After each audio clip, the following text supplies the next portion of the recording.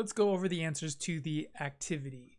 And again, please pause this one if you want to try it yourself and see if you can figure them out, but let's look at the answers. So number 1, it says the function g of x is given by the following graph. It asks us then to figure out what's the limit as x approaches 1 of g, what's the limit as x approaches -2 of g, and what's the limit as x approaches infinity of g. So towards 1, again, I could look at the wall, but let's just get the answer. On the left-hand side, it appears to be headed towards 2. On the right-hand side, it appears to be 2. And remember, you're always looking for that y value for determining the limit. And even noticing that the actual graph, there's a point at 5, which is actually where g of x is defined. So if I was to ask you, well, what is g of 1? We'd say that that's equal to 5. And this is another thing that is important with the definition of continuity, which this one is not because it has a hole. But the limit is actually not in agreement with that. The limit from both the left and the right hand side is equal to 2, and that's all we need to have a general limit to be defined. Basically, both directions have to head at the same point. If they are, the limit is defined. Now towards -2, notice that it is continuous, and the general principle there is that the limit is just equal to the value -1. But again, I could use the wall method. From the left-hand side, I'm headed towards -1. From the right-hand side, I'm headed towards -1. Both the same. So that limit exists in and is -1. And lastly, the limit towards infinity would be as I go up to the right. Since this appears to be a linear function, again, we don't necessarily know because we don't have this formula. But given the graph, it appears that, usually this arrow means it's going to continue going in the same exact sort of way, which means it's going to keep going upwards towards infinity. And that would be a good graphical example. Now let's look at another one. Let's look at the second example. And again, try it yourself first. If you think you challenge yourself to figure it out, and pause it and then play it when you're ready to check. Let's try to do this one numerically, I suppose. And again, you always feel free to use your calculator to help you with these as well. But looking for the limit towards x is equal to as x approaches 1. Here, there is no issue with 1 in the function, so an easy way to do this would be to just plug in 1 and figure it out, which would be 1/3 plus 2, which would be 2 1/3. And converting that to a fraction would be 7/3, so that should approach 7/3. Or if you're using a calculator, you should see it should get very close to 2.333 on either side. And again, we could do that via plugging in values such as 0.9. So I'd have, let's go ahead and try that.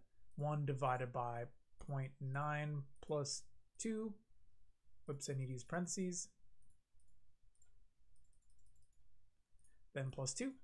And that would give me 2.34. And if I check the right-hand limit, that would be 1.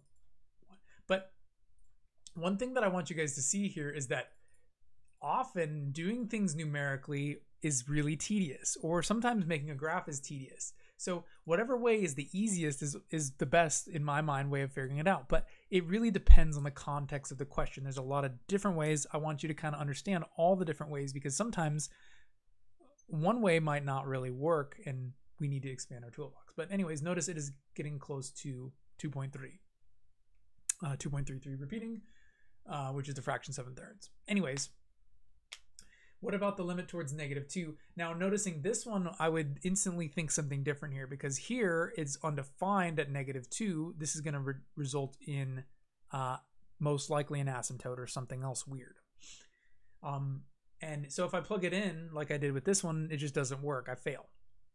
So what do I do next? Well, again, I could check numerically or graphically here. I think graphically is going to be the best bet. Let's just try graphing it, because in my opinion, usually that is the fastest way, but it's not always perfect.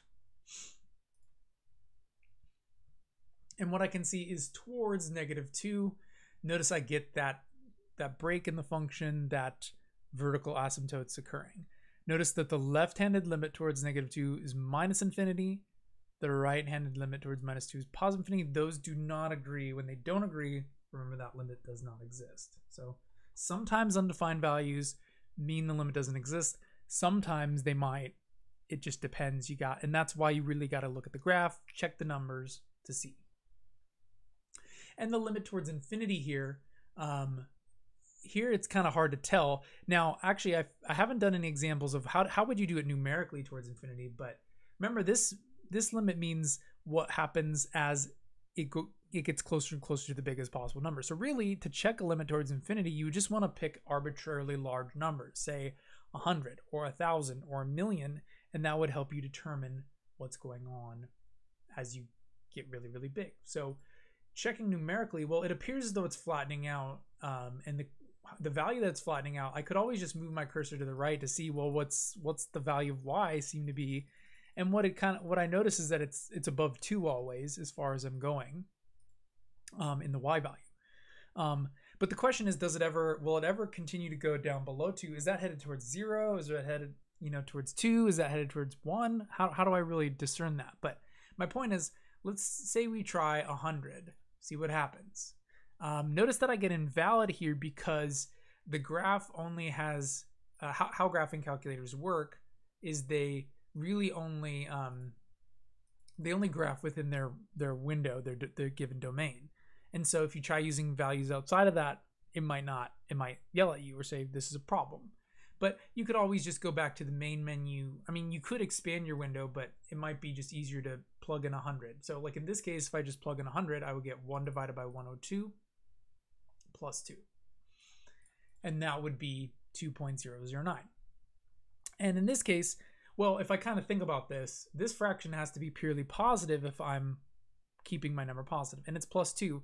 Well, this fraction is getting really, really small. Even if, say, I plug in 1,000,000, that would be 1 divided by 1,000,000 in 2 plus 2.